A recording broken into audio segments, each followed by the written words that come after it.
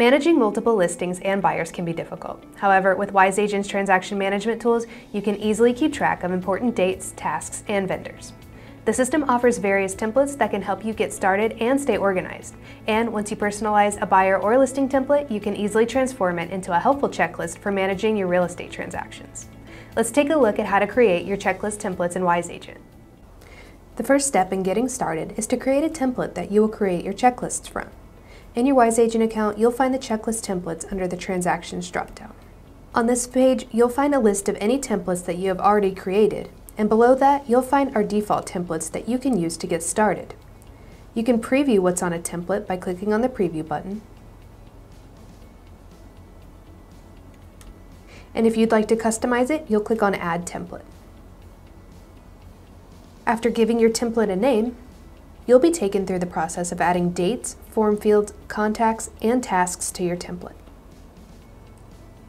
Below, you can see there are already suggested dates, and you can add a new date, either custom or suggested, and decide whether it will be shown on the template, if it will appear on your calendar, and if you'll have it be a required date.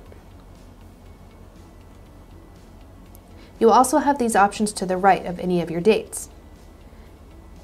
The Show option is here in case you have a date on your template that later ends up being not relevant or useful in your templates going forward, but you don't want to delete past transaction dates that did utilize it. The calendar icon will add the dates to your calendar in Wise Agent, and you can make the date field required, edit it, or delete it. Moving on from the dates section, you'll want to enter form fields for your template. This is any information that you would reference frequently in the transaction, such as escrow number or title number. Having it as a field on your template allows you to add in the information somewhere that you can find it easily when needed. Again, you can add in new form fields and make them required, just like the dates. Next, we'll move to important contacts. For this, we'll be adding in contact categories rather than actual contacts, since the contacts for each transaction will be different. You can see here that this checklist has buyer, appraisal company, and cooperating agent. You can add in all contact types that you anticipate will be involved to have their information in one central location. You will also be able to send automated emails and text messages to the contacts that you select right from your checklist, but we'll get into that a little bit later. Finally, we'll set up our tasks for the template. This is where the bulk of your time setting up your template will take place. Tasks can be organized by subheadings. So for example, this template's tasks are separated by listing tasks and tasks that happen once you're under contract. You can edit and add subheadings by clicking on the subheadings button here. And on the task list, each of these tasks can be moved to a different subheading or reordered by clicking and dragging them. Let's take a look at how to edit an existing task. On this modal, you'll first fill in the description of the task, which is basically the task name. You can then choose which subheading this will fall under, and then you will choose how the system will determine the due dates for this task. For example, I can choose to say that I want to order a sign 1 day after the contract date. If this task is usually done by the same person, you can assign it to a team member by choosing their name below. That means as soon as I create a checklist from this template, this team member will be notified that they have tasks assigned to them as well as the due dates for the tasks. If it will vary for each checklist, I can choose to assign it to the checklist owner, meaning whoever creates the checklist, or I can choose to manually assign it after I've created the checklist. Above, you'll find a tab for adding triggers. You can choose to have an email or a text message sent automatically as part of a task, have contacts added to a drip campaign, or choose to send a team alert as part of the task. If you want to send an email, you can choose to send it either a certain number of days before or after the task is due or completed. For example, if I want to send an email to my client letting them know that I have ordered a sign for their listing and it will be installed soon, I can choose to have an email sent 1 day after the task is completed.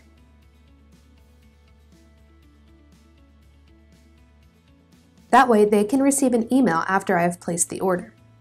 Next, I would choose to have this email go to the checklist contact, since that would be the main contact for the listing. This email content option would allow me to choose any existing content that I have in my content library. So if I already had an email drafted up for this scenario, I would choose it here. Below, you can fill in your subject line, add any attachments, and do any further editing to your email. To preview it, you would select the preview button, and once you're all done, you would hit Save Trigger.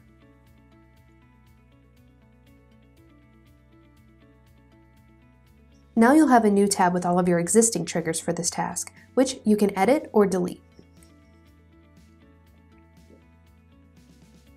Text message triggers would work much the same as email triggers. You will not be able to use the text message trigger feature if you do not have a Wise Agent texting number. The drip campaign trigger will allow you to add contacts to any campaign that you currently have saved in your Wise Agent account automatically when a task is due or completed. A good use for this would be adding current clients to a campaign after the transaction so you can stay in touch with them or ask for a review. Finally, team alerts will allow you to send an email or text message alert to your inside team members with a brief message regarding the task.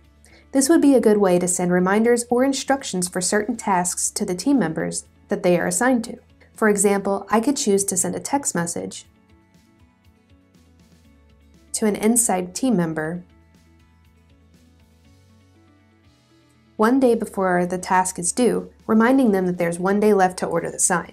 After typing in my message, I would hit Save, and the trigger would be saved. You can add additional tasks by clicking on New Task, and to the right of each task is an icon where you can choose to add these tasks to your task list that will show up on your Wise Agent homepage. Once you have created all of your tasks, you can scroll to the bottom and click on Finish. On your checklist template page, you'll be able to see a list of all of your templates, the number of checklists that you have created from each template, the number of triggers that are set up for each checklist template, and to the right, you have options for creating new checklists from these templates or editing the templates. You can also choose to duplicate a template to make a copy of it that you can edit without changing the original. And you can also share a template to an outside team member so they can use it in their Wise Agent account. In the next video, we'll take a look at how to create a checklist from the transaction templates that you have created. Click on the thumbnail for the next video or find the link in the description below.